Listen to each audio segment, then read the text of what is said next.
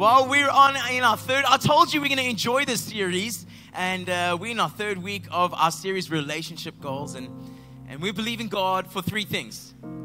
In this month, we believe in God for healing for our past, equipping for our present, and preparation for our future. Healing us from where we've been, preparing us, equipping us for where we are, and preparing us for where we're going. We believe God can, and that's why we have the God Can forms. And so I want to encourage you to open up your heart to the Word of God. A real quick synopsis, a recap on where we've been, and then we're going to tackle what God wants to share with us today. Is that all right? Let's recap. Let's take a look back. Week 1, we spoke about defining Christian marriage. And we said this. We said the way that you define marriage will determine how you approach relationships. We said, remember, and we don't want normal, because some of the things I may say is it's going to sound extremely abnormal. But remember, normal is broken, insecure, baggaged, used and abused, all so that you can drown yourself in what the world has to offer. That's normal. I don't want normal. You don't want normal. God doesn't want normal for your life. So week 1, we said the way that we define marriage will determine how we approach our relationships. We said this. We said marriage is not a contract. A contract is based on what? Mutual mistrust. So mutual mistrust says this. It says, I limit my responsibilities, I protect my rights, and I limit my responsibilities. If you do, then I will. That's a contract.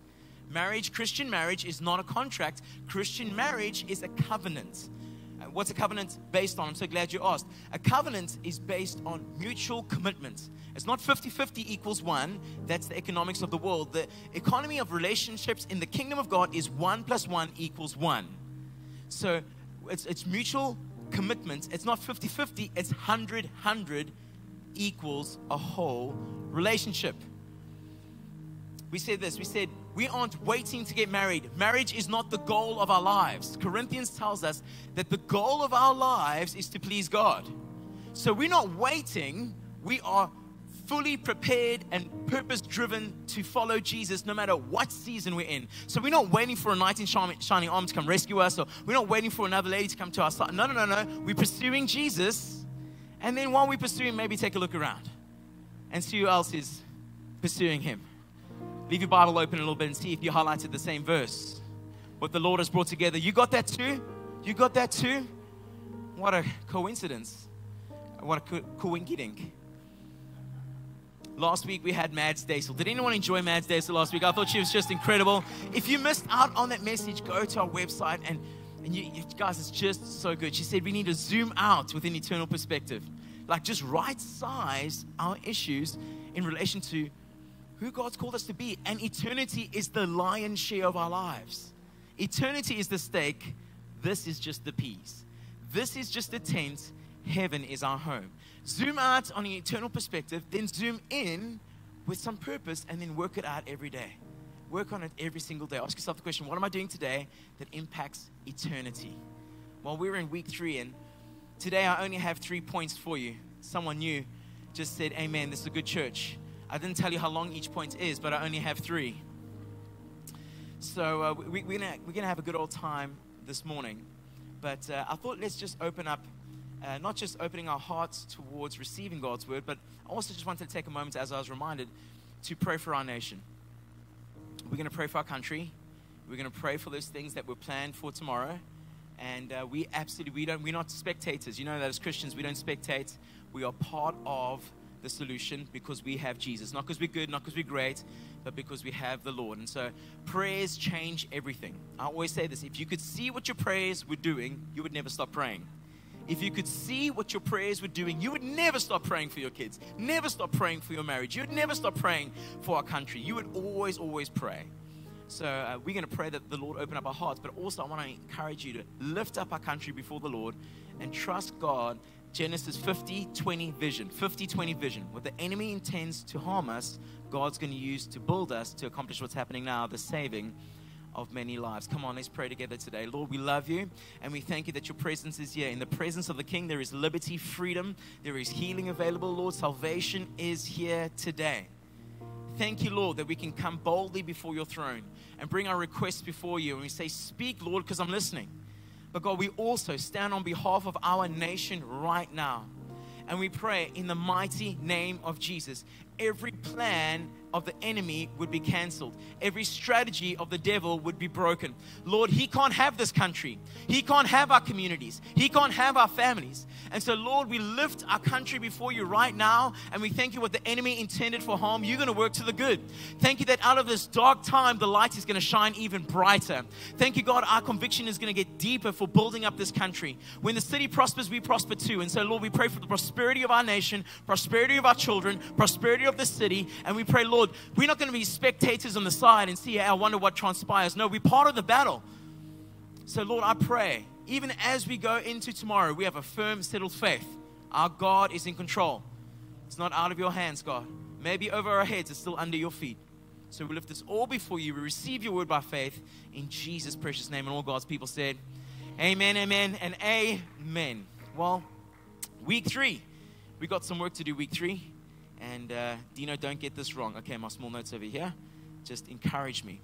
Well, so many times while approaching relationships, we are driven by the premise, maybe the statement, the thesis statement of Mr. or Mrs. Right is somewhere out there, which could obviously be true. And maybe they're somewhere in here. You just don't know it, right?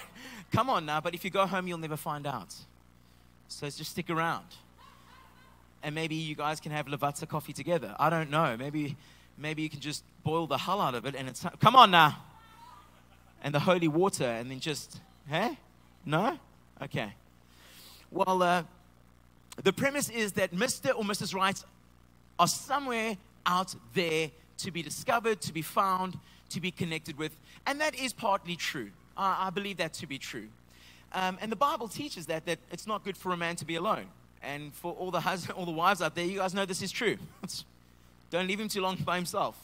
Gets up to mischief anyway. Spends things, breaks things, says he'll fix things, but he is going to. Eventually, he will get there. He's just been busy. Things are hectic at work, and people just need understanding and grace in Jesus' name. Amen. That's not directed at anyone. But the premise is that Mr. or Mrs. Right is somewhere out there. But actually, the focus, if we understand the literature, if we read the Bible in context, is the focus is with regards to relationships very little about who's out there and focuses a lot more with who am I becoming in here. Andy Stanley's famous for this series that he wrote, and he tells a story of a young lady that was raised in a Christian home, loved the Lord, went to college and sort of got up in the college life and sort of just got into the whole party scene, and she was jawling hard, and she found this great guy and comes back home for the summer and says, Mom, you won't believe it. I found the perfect guy. He's a Christian, loves the Lord. He's got a ministry. He goes, and right now he's on the missions field feeding babies in Cape Town. No, somewhere else in Africa.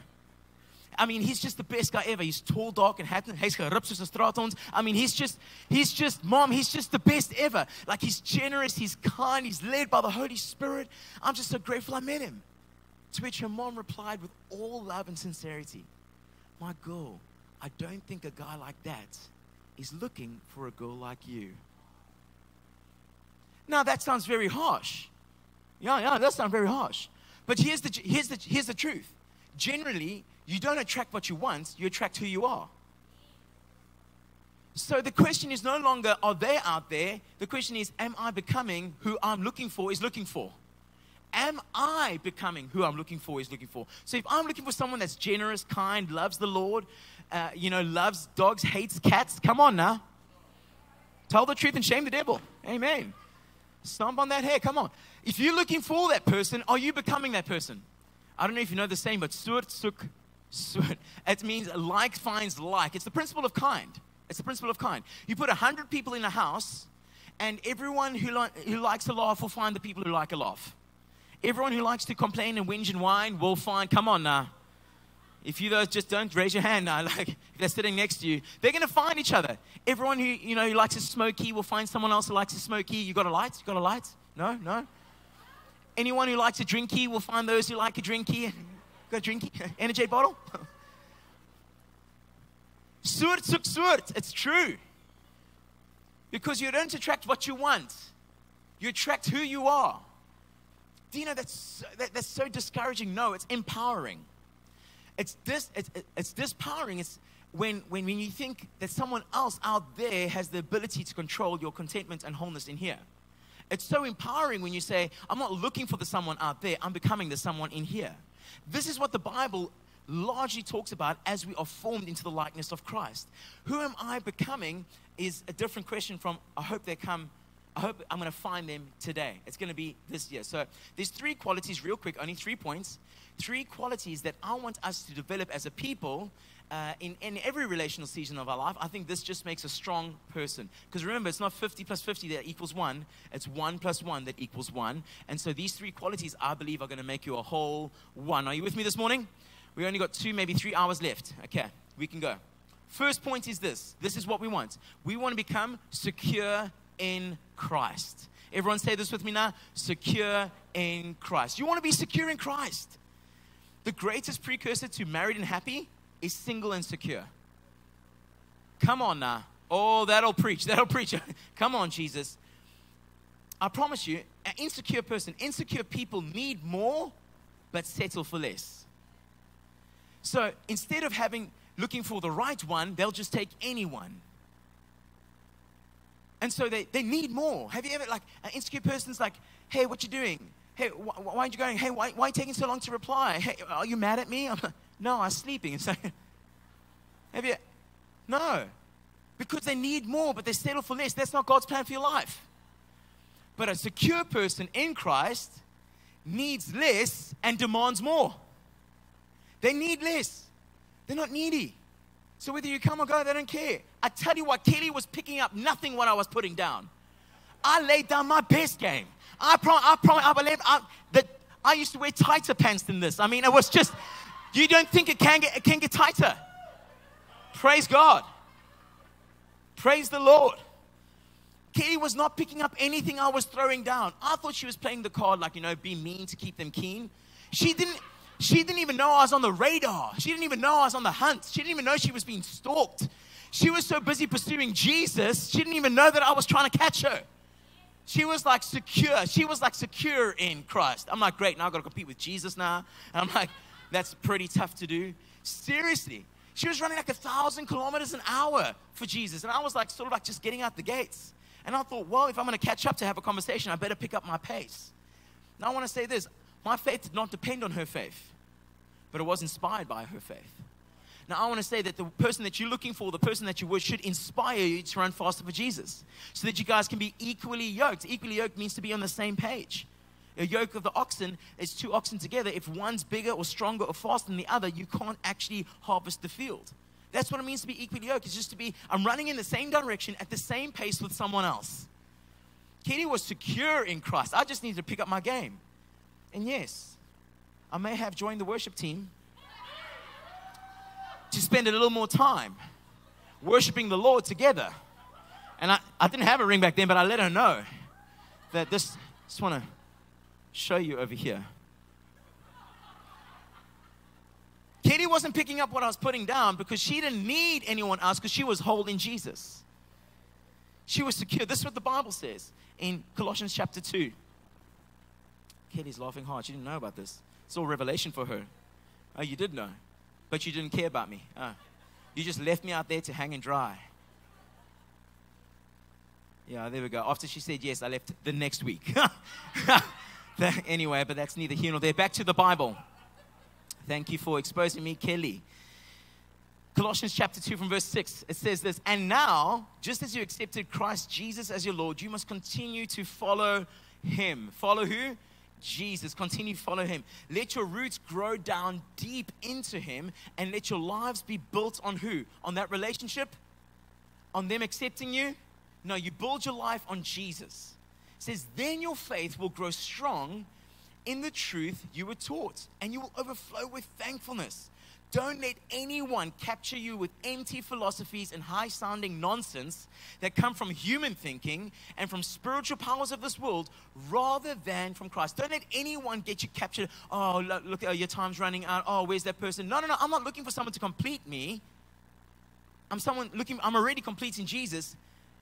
So I'm not needy. I'm secure in Christ. Goes on to say, for in Christ lives all the fullness of God in human body. So you are also what? Complete through your union with Christ, who is the head over every ruler and authority. We need to be secure in Christ. In your marriage right now, maybe you got married and you didn't know the Lord. I want to say you can rebuild the foundation. Stop trying to paint on a new color of the house, but the foundation is skew. Say, no. Today's the day that we set a new foundation. It's Baptism Sunday. I'm praying that people will just be challenged, even if you didn't come prepared. We got stuff for you.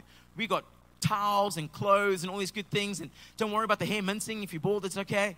I'm saying, even as a married couple, you can say, you know what, today is the day that we have a fresh foundation. We build on Jesus. That's what we're building on. We secure in Christ. You with me this morning? We secure in Christ. The second thing that we want to develop is that we want to be strong in character. Strong in character. Now, character is not something that can be forced. Character is something that is formed. You can't force character. You cannot acquire character. You can't purchase it. You have to form it. It comes over time. Building a long-term legacy of character is not built on short-term decisions of gratification. That's Dino Cicatello, TM. You can put that on a t-shirt right there. Long-term legacy of a character. Now you like that. Katie's going to print that out for me later.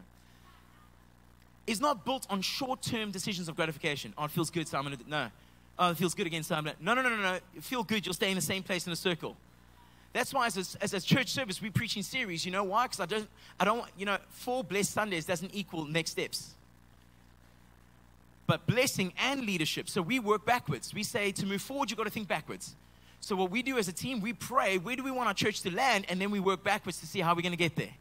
So that you are blessed and led. Long-term character is not built on short-term decisions. We want to have strong character. And Paul gives Timothy 5 qualities. I said there's only 3 points, but there's more points under the points. These are sub-points. 5 qualities, real quick, on how to build strong character. Are you with me? 1 Timothy chapter 4, verse 12 says this. But set an example for the believers in speech, in conduct, in love, faith, and purity. It says this is how you build a strong character. You've got to set an example. That means you've got to aspire to a standard. It says in speech, remember, your words overflow out of the abundance of your heart. They both reveal and construct your life. The words you say, the Bible says, will fill your stomach, not someone else's lives. And so the truth is, we've got to be careful of what we say because there's power in words. The power of life and death, life in the tongue. You with me this morning? It says the way you build strong character, maybe you just change the way you speak. It begins there. Maybe that's your first step. Change the way you speak to yourself and to others. It says in conduct, the way you live. Is what you say and how you live, is there a huge disparity between the two? Or is there a close alignment? When they're aligned, that word is called integrity. Integrity is that you do what you say you're going to do and you are who you say you are. Have you ever met someone who's not integral, who said they'll do that and there's a big disparity? Well, that's not good character, is it? They may be good looking, they may have all the other things, but if they haven't got strong character, you can't build a strong marriage. Strong character is built through speech, through conduct, through love. Through the way that you love other people, the way you love yourself, through faith. Guys, character is built through faith. Faith isn't a feeling. Faith is the settled assurance that God is who He says He is and will do what He says He will do. So therefore, why does that develop character? Because then I can trust Him that justice will prevail. I don't need to take it in my own hands.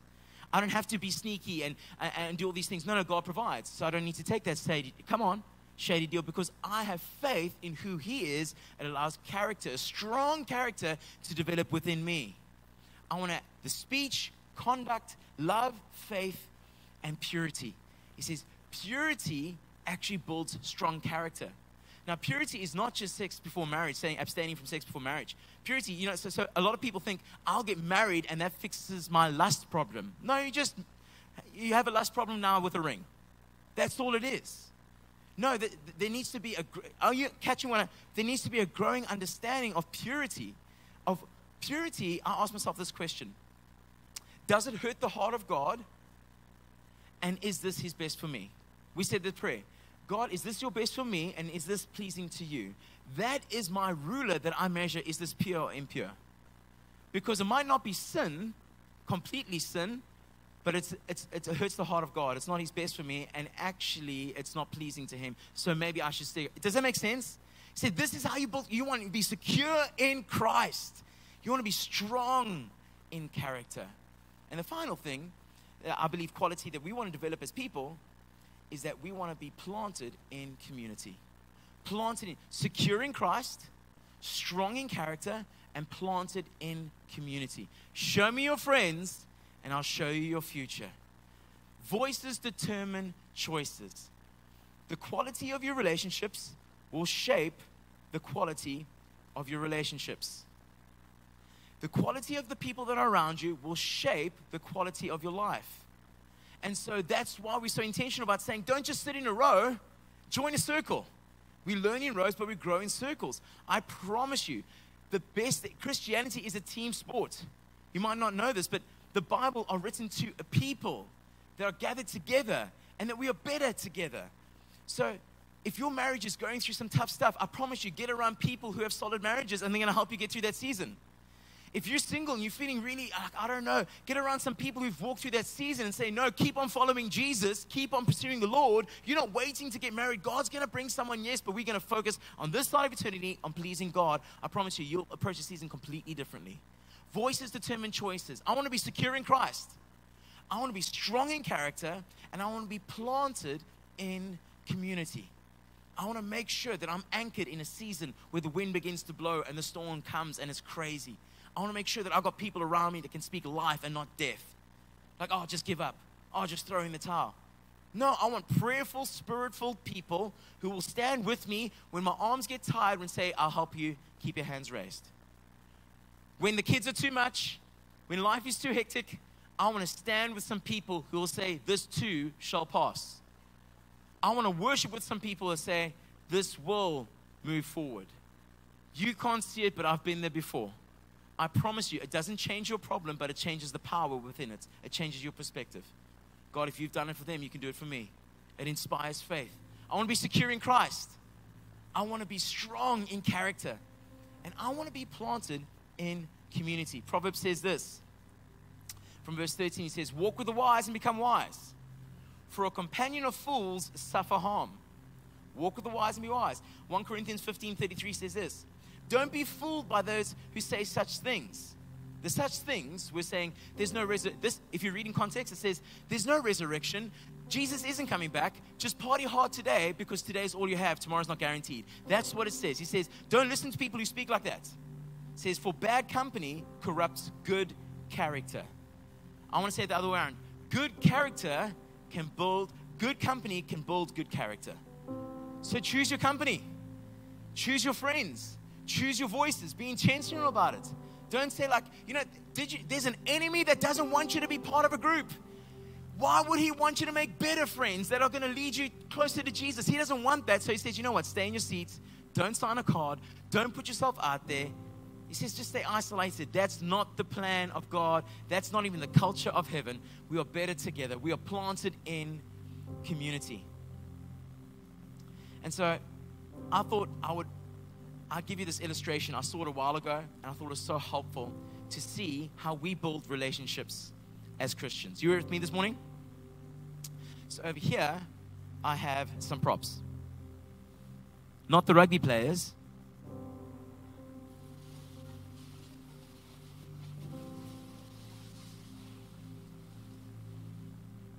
Here we go. This is how the world, can everyone see this? Let me just move this aside. I'll move this back a little bit. This is how the world builds their relationships. They first start with this. Hello. Sure. Rubber, rubber, ding, ding. Look at the legs on that thing. You know what I'm trying to say? And don't let anyone tell you that looks don't matter. Looks counts. Because when you're having a bad day, if they're pretty, at least they're pretty. That's what Kelly says to me. I'm like, hey. She's like, at least you're pretty. Just keep the mouth closed and you're pretty. You start with the body over here. That's the first building block of a relationship in the world. The second building block is the soul. What is the soul? I'm so glad you're asking great questions this morning. The soul is your mind, will, and emotions. It's what you think, it's what you desire, it's how you feel. So you first look at the body. Are we in alignment with the body? Can we sort of fit? We start with the physical. Then we move to the soul. Well, do we have the same interests? Do we think the same way? Do we feel the same way about things? And then we move to the soul, and we build on that in the world. And if ever you get to this part of it, you get to the spirit.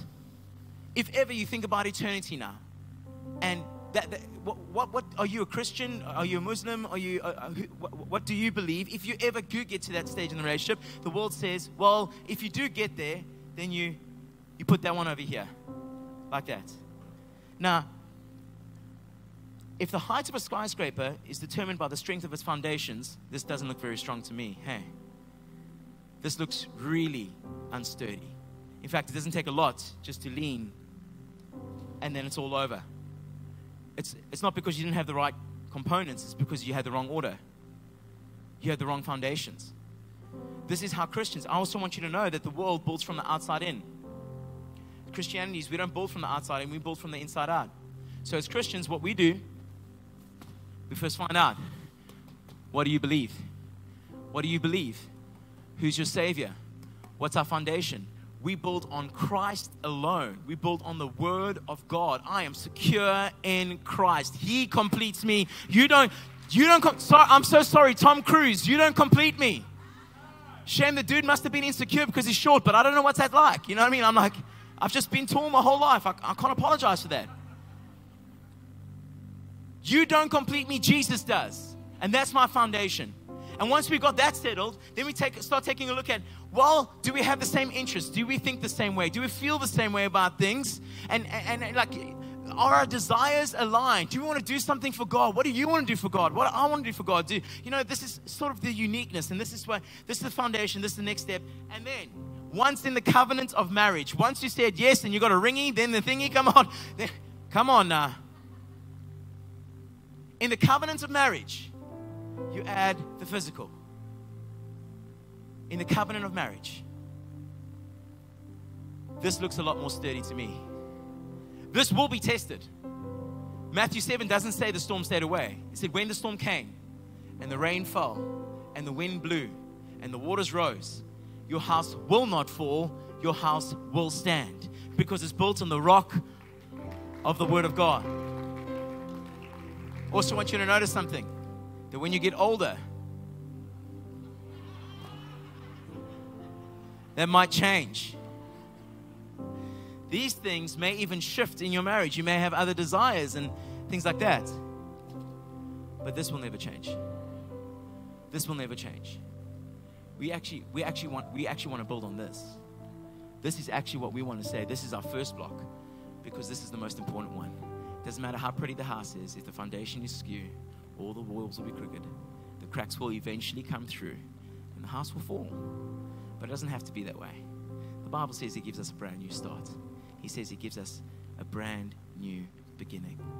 And I'm praying for two things. I'm praying for salvation, but I'm also praying for relationships. Maybe your relationship was first built on the physical or on the soulful.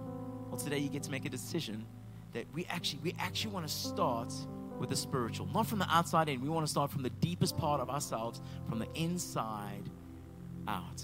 Does it make sense? Come on, let's stand to our feet this morning. We're going to pray today. We're going to thank God this morning for His goodness. It's Baptism Sunday. Thanks, Nick. And I want you to lift your heart before God. And I want you to pray these prayers in your heart and mean them if you do. Pray them if you mean them. Say, Lord, I want to be secure in Christ. Maybe I'm secure in my job. I'm secure in what I have. I'm secure in how I look. I'm secure in other things. But I now know that I need my security in Christ. I want to be secure in Christ. Say, Lord, help me be strong in character. Strong in character. I am who you say I am. I follow you and I pursue you. It's not about perfection, Lord, but I have a long-term gain. I want to be strong in character. I want to have integrity. I want to have passion. I want to be committed. I want to have an absolute solid foundation. I want to be secure in Christ, strong in character. And Lord, I want to be planted in community. I don't want to do this alone. I want to have to find it by myself. I want to run a race with other people who are like-minded like me. Secure in Christ, strong in character, and planted in community. We thank you, Jesus. if you do not have this relationship I've been describing about Jesus, if Jesus is not your Lord and Savior, if He is not your King, if you have not received Him, or maybe it's been a long time since you've spoken to Him, and you know that today is the day with every eye closed and head bowed. Come on, let's. In this moment, you're saying, Dino, that's me, but I now know I want to make a decision, not because of who I came from or my parents or where I lived, but I know for myself that I'm choosing Jesus and I need a fresh start. I need a brand new beginning, and He's the only one who can give it, and I want a brand new foundation, and I can't build it on my own. I need Jesus today. And you're saying, Dino, that's me. I want to accept Jesus as my Lord and Savior. Then I just want you to raise your hand right now. You're saying, Dino, that's me. I see that hand. That's awesome. Anyone else? You're saying, Dino, that's me. I'm giving my heart to Jesus today. Today is the day that I'm giving my heart to the Lord. Don't allow the enemy to put guilt and shame on you right now about things of the past, decisions that you've made. He says, you're not good enough. No, this is all just a phase. Oh, this is all just a... If that's you here this morning, you're saying, Dino, I'm going to make a decision now to pray a prayer to give my heart to the Lord. Then just include me in this prayer. Raise your hand saying, Dino, that's me. I'm praying that prayer today that I really mean I want Jesus to be my Lord, Savior, King. Well, then I'm going to pray for us all here today. If you need prayer after the service, we'll have one of our teams in front of you. We'd love to pray with you. I want to encourage you, if you need prayer, to come forward. But I'm praying a blessing over you, and then we're going to sing out a song, and then we're going to give the people, everyone, a moment to slip out and get baptized, and we'll get changed, and we'll go watch them get baptized.